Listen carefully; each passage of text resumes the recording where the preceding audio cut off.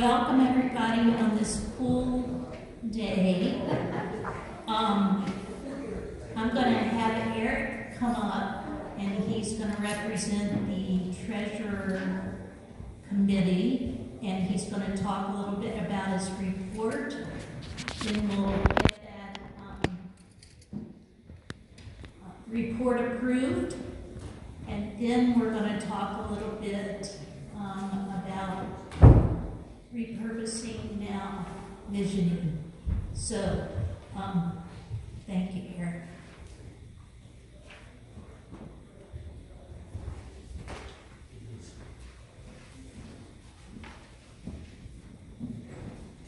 Good morning. Good morning. Good morning. Any questions about this? First, I want to thank Becky. She puts all this together. The hours she puts into this, into the church. We're getting ready.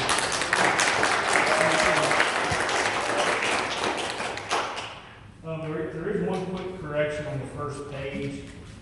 On the first line of electricity, you'll see 22,000 and change. That needs to be 2,000. And if you carry that all the way through, it reduces under 2021 actual down to 98,347.31. The front page is our budget. We basically sit down and we look at last year's expenses, just carry through.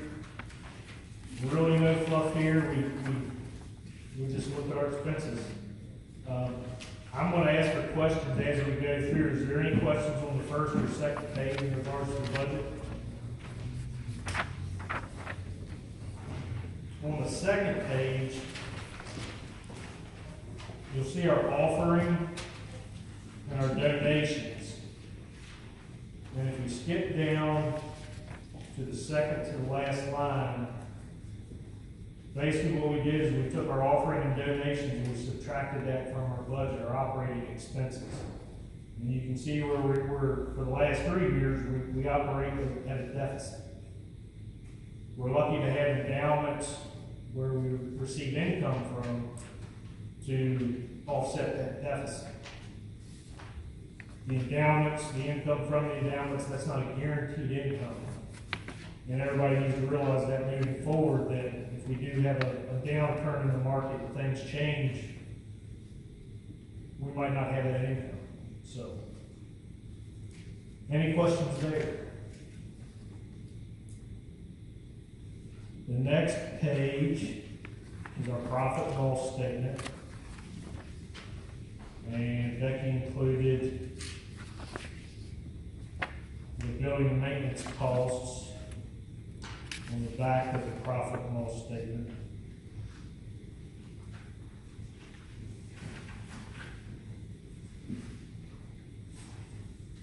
And if you'll flip over to this page right here with the color graph on it, that shows our offering, and it shows our operating expenses for each month, and it shows our gaps.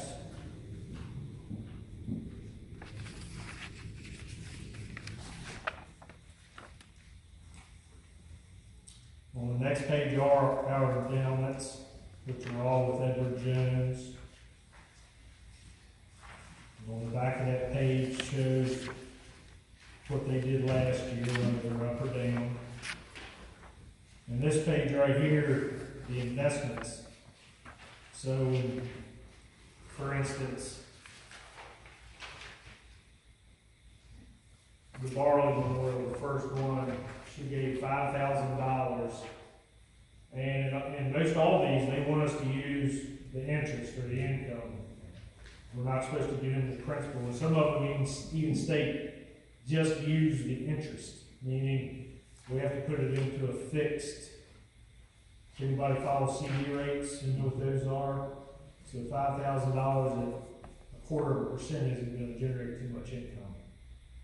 So we're very mindful of that. We have to protect the initial investment. That's our job, the stewards of every money in the church. We don't want to get to a point where I don't know how we'd be forced to tap into the principal, but we don't want to get to that point. I don't know if that's growing membership, putting more money in the offering plate, more donations. I don't know how we'll get to that end goal, but it needs to be on everybody's thought moving forward. Any questions for me? Or on the report? I don't know where Mary went. Here I am. There you are. Thank you, Eric. So at this time, I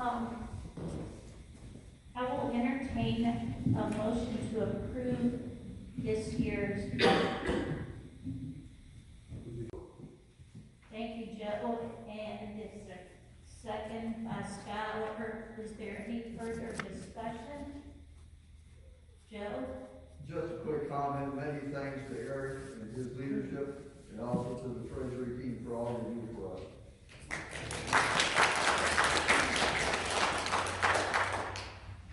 Okay, with that in mind, all in favor of the budget report, please say aye.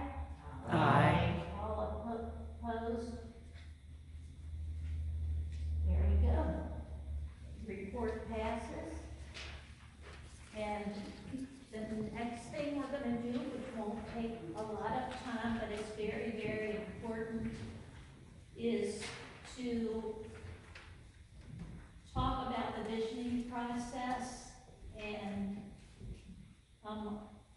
although we hate to read to you, we're going to read to you because we don't want to miss any of the important elements of this report. I wanted to add that what we're reading is going to be in the newsletter. As well in the newsletter will be our mission statement and our vision statement, as well as a draft of a visual that will show the 4 mission priorities and kind of a graphic that illustrates it in a way that isn't just words, because one of us, and that would be me, is really into words, and we need some pictures as well. Okay. Okay, I'm going to be reading directly from the budget review to repurposing.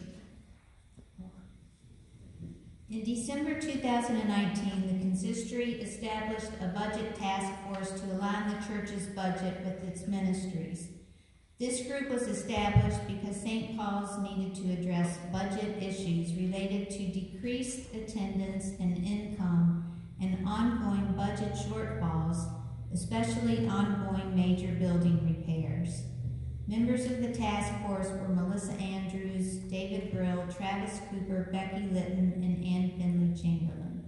The task force met 5 times, once in person prior to the onset of the pandemic between January and October 2020. The task force recognized that the church needed to think creatively to find ways to be a significant presence in the local community. One idea was using its facilities for ministry to the wider community, which would provide some income to support the church's aging building. It was from that idea that the notion of repurposing emerged. The October 20 Central Atlantic Conference UCC annual meeting included a repurposing workshop at Jill White, which addressed these issues of facility use, community presence, and church ministries. With that in mind, St. Paul's hosted a repurposing workshop on February 20, 2021, led by Jill White, who is the region mission interpreter for the United Church of Christ. The workshop provided tools for congregations to discover ways to utilize seldom used facilities for ministry purposes. 13 church members attended the workshop, and in March 2021, the consistory appointed Susan and David Brill and Melissa Andrews to lead the repurposing process. From purposing to visioning, 16 members of St. Paul's participated in the repurposing work through multiple meetings from May until September 2021. This included gathering data about our facilities and church members' interests, identifying needs and opportunities in the Woodstock area, and drafting mission and vision statements. These statements were approved by the consistory in September 2021. Building on this foundation, St. Paul's retained the services of Jill White to facilitate a visioning process to identify our core ministry priorities for the next 5 years. From September to December 2021, this included 34 members of St. Paul's participated in 2 information gathering sessions. 11 people participated in a half-day retreat to review the information gathered and then prioritize this into 4 mission priorities. A writing team was appointed by the consistory, which has started work drafting a strategic plan based on those priorities with assistance from members of the congregation. And from visioning to action. The draft plan with specific action steps will be presented by the writing team to the consistory for review and then presented to St. Paul's congregation for approval in 2022. The plan will address the issues that have emerged over the past 2 years, from budget concerns to facility use to focused ministries based upon a clear vision. It is an exciting time to be a part of St. Paul's as it continues to be a welcoming church that lives by faith, is known by love, and is a voice of hope to the world. Thank you for your time. So that concludes the report. We've had a lot of wonderful people involved in this process, and we, in the very beginning, it was a daunting task, and it reminded me of a little story that I just have to throw in here. I heard Mother laughing one day, and I came and she was watching TV, and there was this man from, he's British. Anyway, he was being interviewed. It was a kind of a fake interview, a newscaster, because he had decided that he was going to jump the English channel.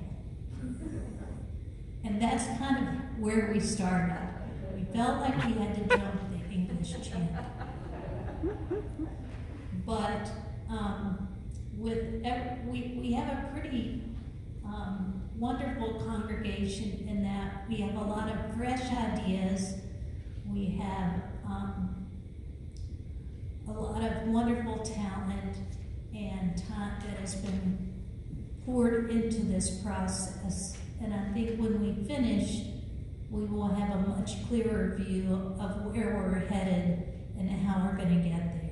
So I wish we had more people here today, but I know that the weather is not the best. And we will, Becky's taping, right? Yes. So everyone will have an opportunity to hear this report, to think about it, and we will keep you updated as we go, because you are the church, and I am the church, and we are the church together.